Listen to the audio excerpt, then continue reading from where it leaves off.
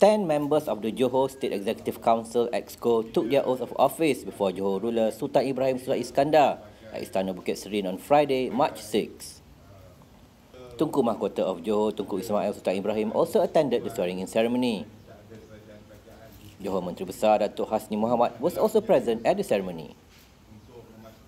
According to a statement posted on the official Facebook page of the Sultan of Johor, the exco members sworn in were 4 UMNO assemblymen: Datuk Samsul Bari Jamali, Semarang; Ayub Jamil, Rengit; Zaitun Ismail, Sungai Balang; Datuk On Hafiz Ghazi, Layang-Layang; and MIC assemblyman Arwidianantan, Kahang.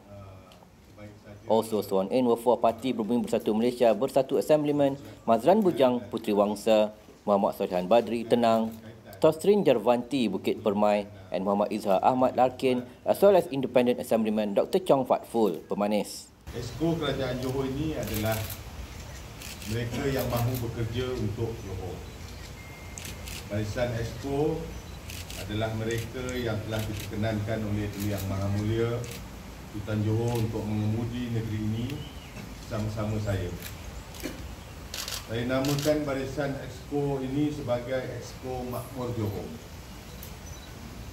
Itu sahaja telah memadai untuk rakyat mengetahui bahawa matlamat pentadbiran saya adalah semata-mata untuk memanfaatkan Johor.